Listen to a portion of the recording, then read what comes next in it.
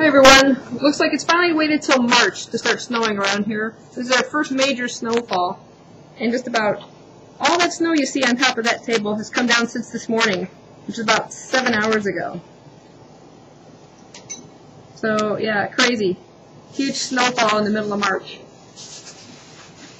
I was so looking forward to spring. I guess I'll have to wait a little longer.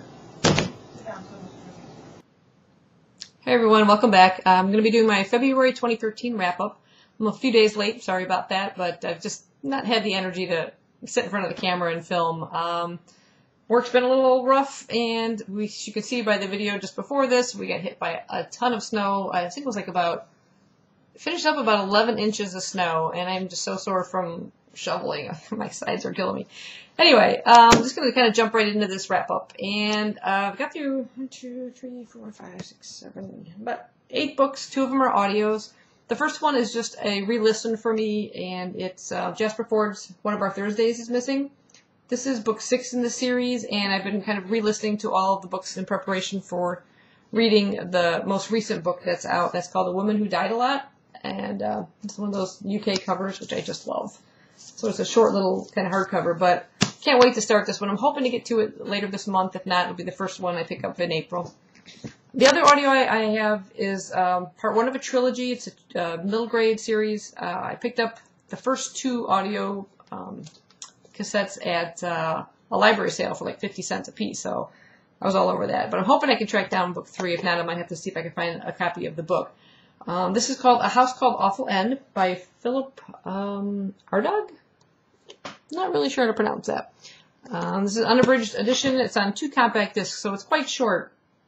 But it is very funny. If you could picture something along the lines of Series of Unfortunate Events, if you like those books, you probably like this series. Maybe a little bit more on the younger side on this one. But it's about a kid named Eddie whose parents have come down with this very strange disease. As it's described, it says it makes them turn yellow, crinkly around the edges, and smell of old hot water bottles. And they're under the care of a doctor who's got some very strange ideas for remedies. But the parents are worried that Eddie might catch the disease, so they decide to send him to go live for a while with his mad Uncle Jack and even madder Aunt Maud. And he's going to be staying at their house called Awful End. So Eddie's a little concerned, first to be living with people that are labeled mad, let alone who've called their own house Awful End. But a lot of madness in this series. Really fun. Like I said, it had me laughing like crazy. So definitely worth picking up.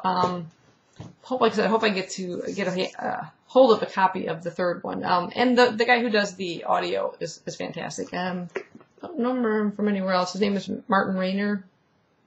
Yeah, I think he's been off Broadway and stuff like that. But he's great. He does a really good job. And I gave this series 4 stars so far. The next one I read was for the YT Book Club. It's in my beat-up old copy that I got from work without a cover. It's The Name of the Star by Maureen Johnson. And if you missed the video, I got this copy free because it's a damaged copy, and we're able to just send the cover back for credit. So I hung on to this in the hopes of maybe reading it one day, and when the YT Book Club picked it as their March read, I decided to go ahead and start it. And it's kind of a Jack the Ripper kind of comes back type mystery. Someone is recreating the murders, and on the exact dates, matching the anniversary dates of when the original murders took place. And the story follows this girl named Rory. She's finishing up her last year in school. She's decided to go to London along with her parents, who are teachers, and they're on sabbatical. So she's going to be staying at like a boarding school over there. And sort of a totally different situation. She's some kind of funny situations. I thought I love the whole bit with the Cheese Whiz. If you happen to read the book, I thought that was hilarious. I happen to like Cheese Whiz, but her fascination with it is just hilarious. And when she's forced to take a sport and ends up being thrust into field hockey, let alone as a goalie, and having to wear all that equipment, I laughed at that too, because I know exactly what that was like. Not that I wanted to play sports, but I ended up being a field hockey goalie too. So picturing her running around with all that equipment, I could definitely relate. The overall, I like the character overall. Like I said, really interesting. And the setting, London, very well described. I felt like I was there. But the overall story takes a bit of a twist midway through, and I don't know, I think the overall plot had potential, but it kind of let me down in the end, so I only just gave it about 3 stars. And the next book is The Water Wars. This is by Stracher. I did a review on this on my channel if you'd like to see in more detail. It's kind of an apocalyptic type story in a world where water is very scarce. There are fines for wasting it, and prison sentences if you take more than your quota. And it's about a girl named Vera, and she meets this boy named Kai, who says he knows about some secret water source, and then one day he disappears. And it's sort of a search for what happened to him. Did somebody kidnap him? A lot of back and forth in this book. Didn't seem to go anywhere.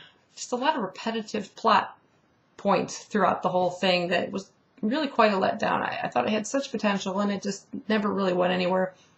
Failed to quench my thirst. Yeah, I had to go there. Anyway, I only gave this one 2 stars. The next one was a book I received in a Goodreads giveaway, and I've since bought myself my own copy, finished copy. This is Ever After, book 11 in the Thursday Next series by Kim Harrison. I absolutely love the series, and this was an excellent book.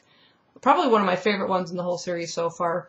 And it focuses more on our main character, Rachel Morgan, and Trent. He's another character who she's had a difficult relationship with through most of the series, mostly hating his guts through most of the way. But it really focuses on the 2 characters throughout this, and there's the whole theme with the Ever After. She has somehow damaged the ley lines running through, and energy is seeping out of the Ever After, and it's drastically shrinking. And the demons who occupy Ever After are out for her blood. They want to kill her for what she's damaged. So she's got to try and find a way in this story to repair the ley lines. The thing is, she did damage them, but not to the extent that is occurring now. Someone has damaged them further to lay the blame on her and get the demons against her. So it's a really interesting to find out who that is, how she can fight it, is she going to survive the whole situation, and where her relationship is going with Trent. So a lot of action in this one. Just love the characters, and can't wait for the next one. The next ones I read were pretty much graphic novel, manga type books. I picked up Death Note. This is, we'll try this again. Story by Tsugumi, Ohba, and art by Takeshi Obata. Probably the best I've said that so far. Anyway, I posted a full review on this one as well. I think it's just went up a day or 2 ago. This is the black edition, and this is volume 1. They are black all the way around on the pages. Of course, it's a black and white manga, except for a couple pages at the very beginning. You see this main character here. And the story is about a young boy. His name is Light Yagami. He comes across this notebook that was dropped at the school grounds. He picks it up and sees the word Death Note. And inside it says that if you write a name of a person and you picture their face as you're writing the name, that person will die. And he thinks it's some kind of sick joke, and he ends up testing it. And next thing you know, it leads him on this unbelievable downward spiral. But if you want to find out more about it, like I said, go ahead and check out the review I posted on it. I absolutely love this. I've already started the second bind-up, and I've heard there's a lot. I've heard most of the comments I've gotten on that review were just people that just absolutely love this series. So it's got a lot of good reviews on it. So definitely worth picking up, especially if you're a fan of manga. And I never know if it's manga or manga. I may be mispronouncing it. Please correct me if you know. But if you're a fan of it, you'll definitely love this one. And if you're looking for something new to try out, definitely worth trying this one. So I gave this one 5 stars. And the next 2 books are actually kind of sequels to each other. You could buy them as I just rented them up from the library, but you can get them as a complete bound up. But this is the Mouse series. This is Mouse 1. And it is a survivor's tale. My Father Bleeds History. It's by Ardagh Spiegelman. And the second book is Mouse 2, A Survivor's Tale, and Here My Troubles Began. These are also graphic novels. And what they are sort of like biography, memoir, and graphic novel all rolled into one. Ardagh Spiegelman is a cartoonist, and he decided he wanted to tell his father's tale. Well, actually, both his parents. They were Jews living in Poland during the Nazi occupation. And the first book, Survivor's Tale, documents their history from when they first meet.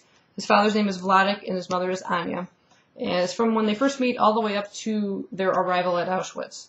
And it's, that's the biography part. You hear the story being told by Fforde, and of all the just the unbelievable struggles they had to go through just to get by. He has a fairly decent like textile business, and then the Germans come in, and then no Jews can own a business, and now he's got to find a way to survive and support his family. And you just see it gives you a really like firsthand account of what it would be like to have lived during that time. And the second part is sort of a side-by-side story is Ardagh Spiegelman's relationship with Fforde as he's speaking with his elderly father. His father's kind of in poor health. He's diabetic. He's been through quite a bit. And he's currently living in Rego Park with his second wife, Mala. Anya's no longer with us. You have to find out what happened to her by reading the story. But Art and Fforde don't have a really great relationship. You can see it's kind of strained. Fforde is a difficult person to live with. Even his second wife says so. He's very stingy.